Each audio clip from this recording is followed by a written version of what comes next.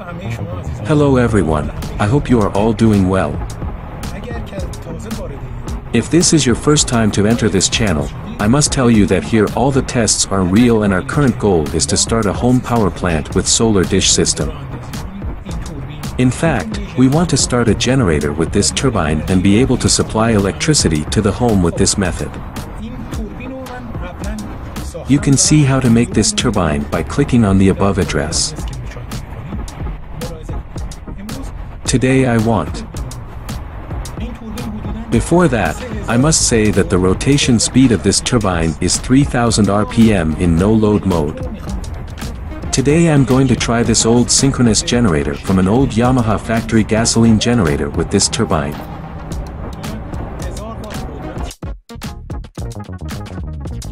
Its output power is approximately 1000 watts, and its rotor is bipolar, and is it possible to activate it with this turbine? See its specifications closely.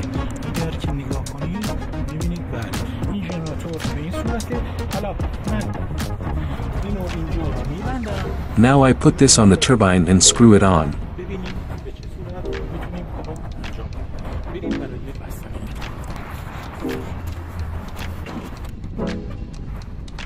In order to increase the rotation speed of the generator, I use two rollers and place the large roller on the turbine shaft. It should be noted that according to the calculation of the synchronous generator, the number of revolutions for the frequency of 60 Hz should be 3600 revolutions per minute.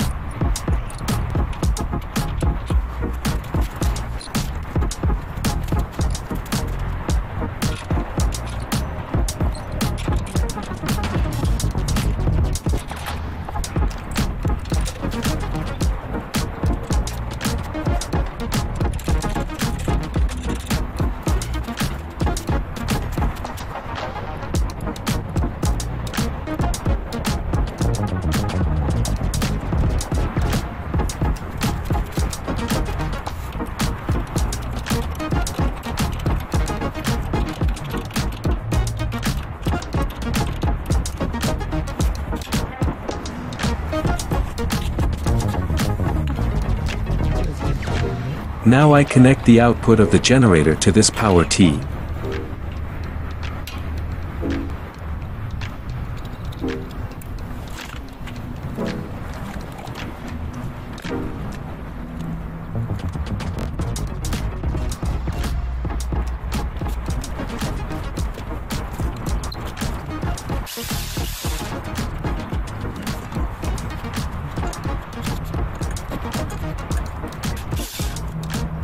Now we want to see if this small electric drill can bring the generator to the excitation point or not.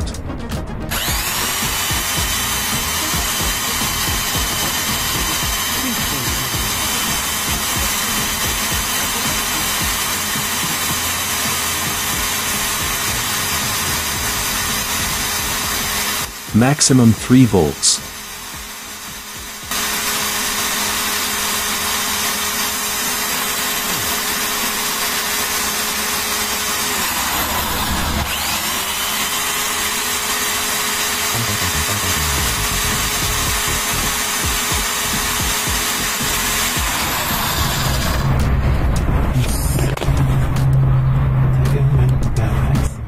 Now I change the direction of rotation.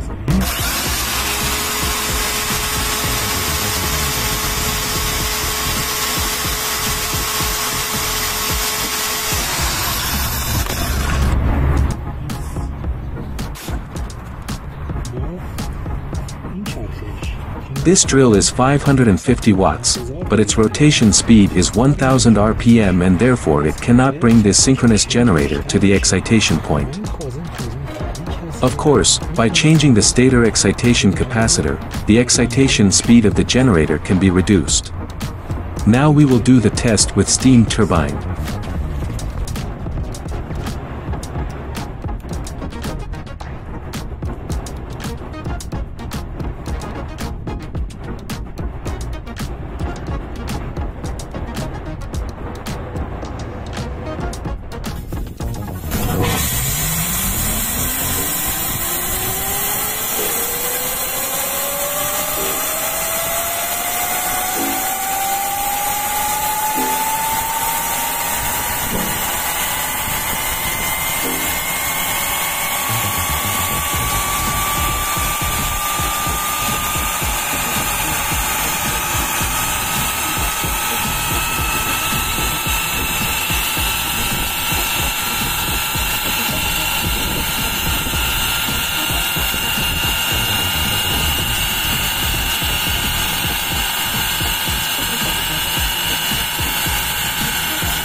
Max 22 VAC.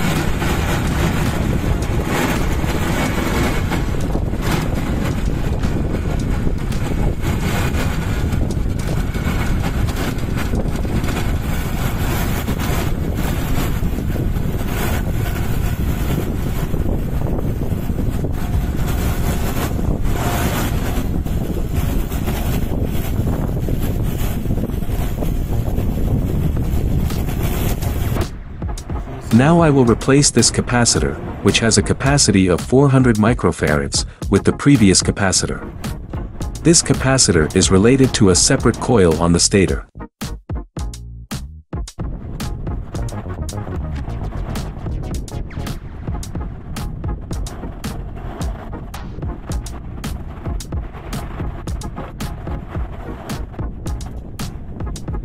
The previous capacitor is a microfarad. Using a capacitor with a larger capacity causes the stator excitation winding to get too hot, and using it too much causes the generator to burn.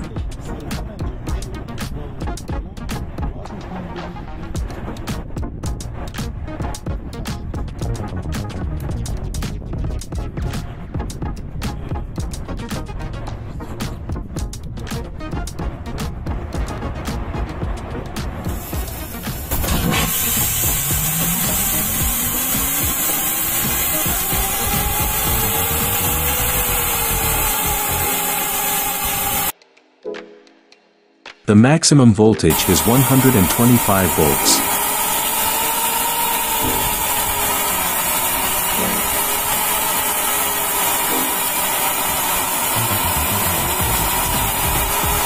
This low voltage causes the drill to spin slowly.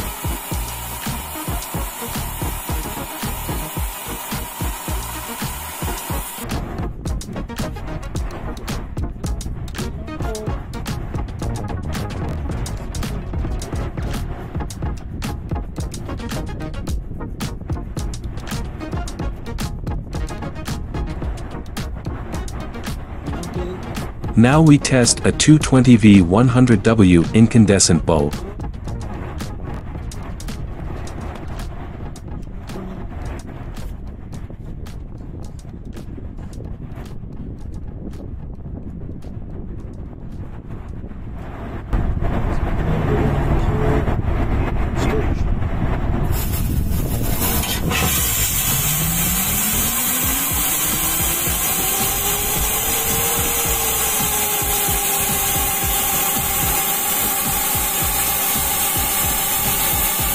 It has little light and it is not clear because it is in front of the sun.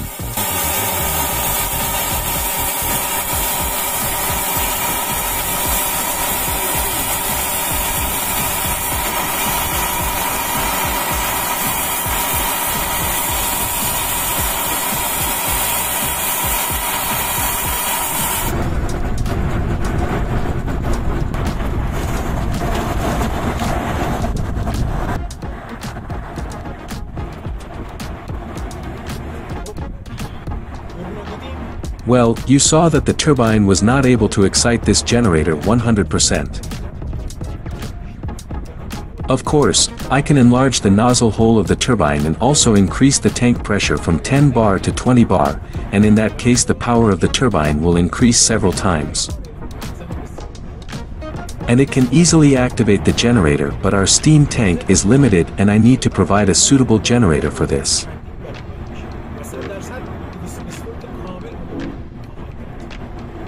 Therefore, this generator will not be suitable for our work, because basically, synchronous generators must have a constant speed, and for this generator, the rotation must be 3600 RPM, whether with load or without load. This was the experience we did with the 220V single-phase bipolar synchronous generator. In the future plans, I will make a permanent magnet generator and I hope that the generator testing process will be finished soon.